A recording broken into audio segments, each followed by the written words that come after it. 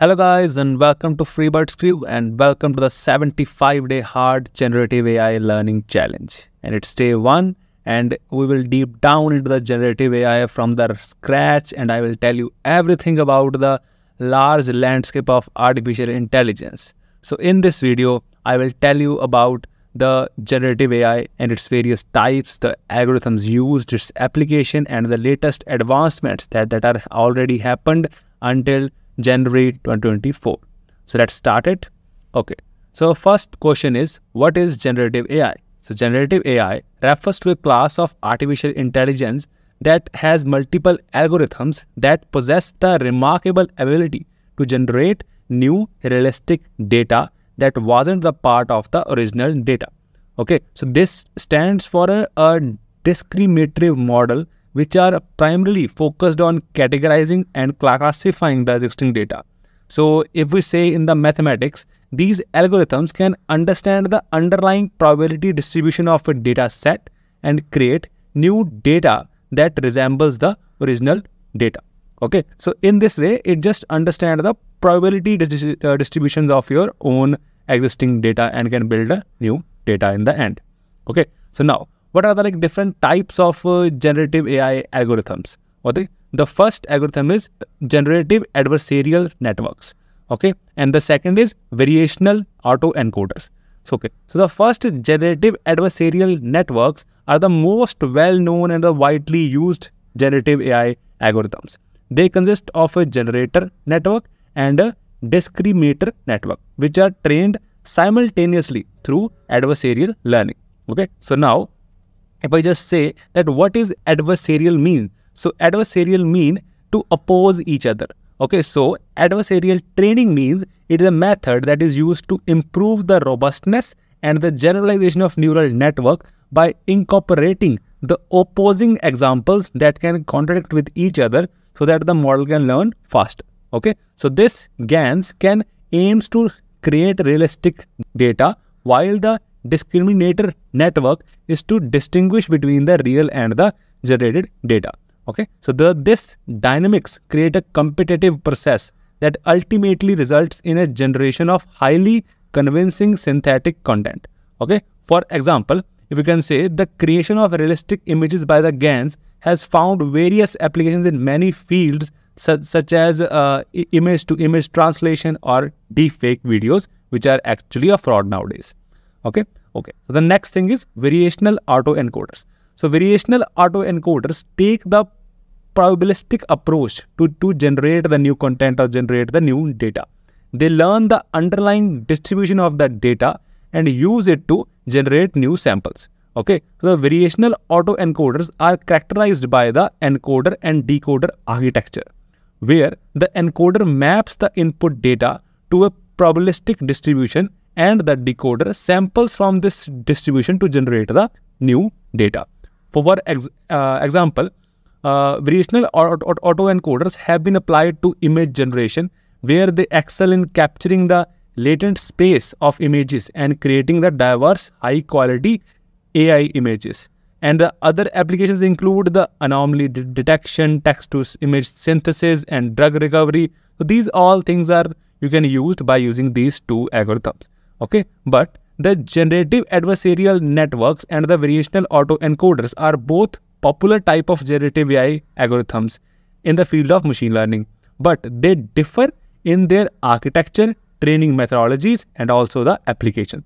Now discuss about the difference between GANs and VAEs. Okay, so the first is architectural difference. So the GAN consists of two neural networks. The first is generator, second is discriminator. They are trained simultaneously through the adversarial training or the opposing contradicting training. The generator creates the synthetic data and the discriminator tries to distinguish between the real and the synthetic data. The adversarial process leads to the improvement of both of the networks over the time. This is the GAN. Now, the variational autoencoders have an encoder and decoder architecture. The decoder maps input data to a probabilistic distribution in a latent space, and the decoder samples from this distribution to generate the new data.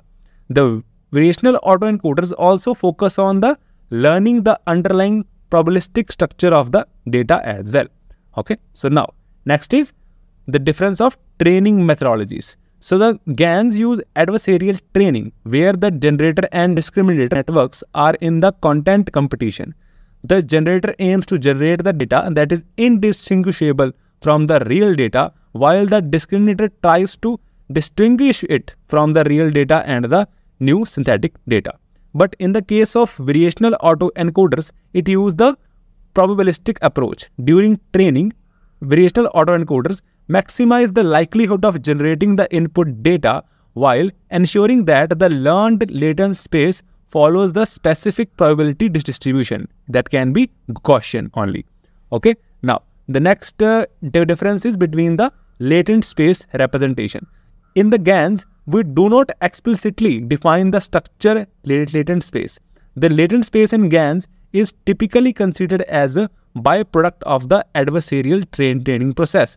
So, it may not have a clear interpretability. You can't interpret the GAN latent space representation.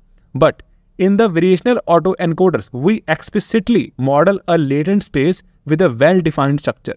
The encoder maps input data to a distribution in the latent space, allowing it for interpolation and manipulation of the representations. Okay, now we have the difference of sample quality and diversity as well. So, in GANs are known for generating high quality and visually realistic samples. They excel in capturing complex patterns in the data and producing the sharp and coherent images. But the variational autoencoders tend to generate samples that may be less visually realistic as compared to GANs, but they are often more diverse. Okay, and VANs are also good at exploring the latent space and generating a range of different samples from the given distributions.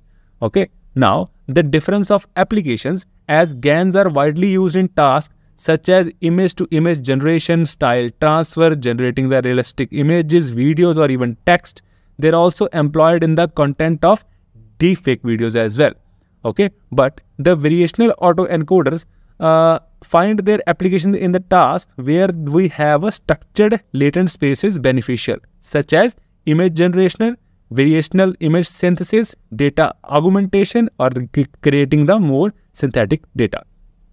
Okay, now let's talk about the applications of generative AI in this various fields.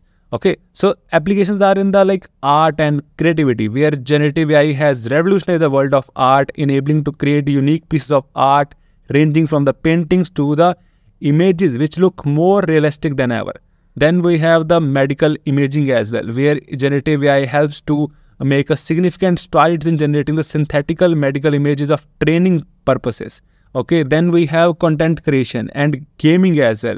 Oh, okay, so 2023 was landmark a year of generative AI, which witnessed groundbreaking advancements in both the research and the real-world applications. So now let's deep down into the hottest trends or the greatest advancements that happen in the large language model generative AI in 2023 until 2024 January.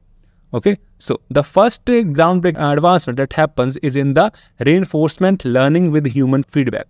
This approach leverages human input to guide the learning process of large language models, allowing them to continuously improve and adapt to evolving needs. It's like having a personal trainer for your AI, ensuring that it stays on a track and delivers the result you desire. Okay, and there is also techniques which are subcategories of this reinforcement learning. That first is called LORA and the second is called QLORA. These techniques provide the lightweight and efficient way to fine-tune the large language models for specific tasks. Imagine adding specialized paintbrushes to your generative AI artist, enabling it to master properly detailing for specific artistic styles with ease. So with the help of these two techniques, you can master this kind of work in your large language models. And next is improved multimodality. The large language models have become increasingly adapted at handling the multiple types of data. It can handle the text, images, and audios as well. Okay, so this open up the exciting possibilities for a cross-model generation, like creating music inspired by the paintings or narrating stories based on the video clips. So you can have this multi-modality in now. Okay, so now next is LLM powerhouses. That is the first is called GPT-4. So OpenAI latest and most powerful large language model, boosting about 100 trillion parameters and remarkable improvement in reasoning, factual accuracy and creative abilities. Think of it as a master storyteller with the access of world vast library of knowledge.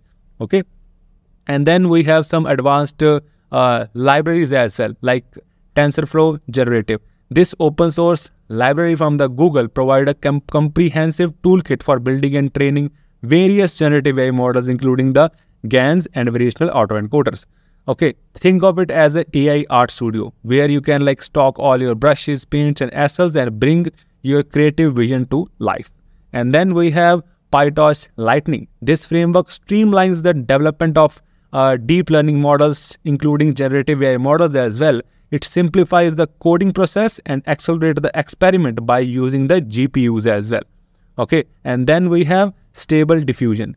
So this Stable Diffusion model excels at generative high quality content or images with complete minor details and diverse styles. It's like having a magical camera that you can capture with your own fantasies and imagination. Okay, so guys, that's it in this video in day 1, and you know that how generative AI algorithms work, their differences, their architectures as well. And in our next video, we'll learn about the neural networks, because these are the building blocks of generative AI models with the attention mechanism and all these kind of things as well. So in our upcoming sessions as well, I also keep doing the research on the latest advancements of AI along with the benchmark things that are used to learn for generative AI like NLP, their algorithms, transformers, everything we'll need to learn. Okay, just be with it. If you want to know more about the prompt engineering, machine learning, explainable AI, financial data analysis, and more interesting generative AI topics, you can also find that on my YouTube videos as well as in my blogs, which I write each day. Okay, just be with it. Subscribe, like and comment this video and share it with your friends, and we'll learn everything from scratch in this 75-day hard challenge. Thank you guys. Thank you so much.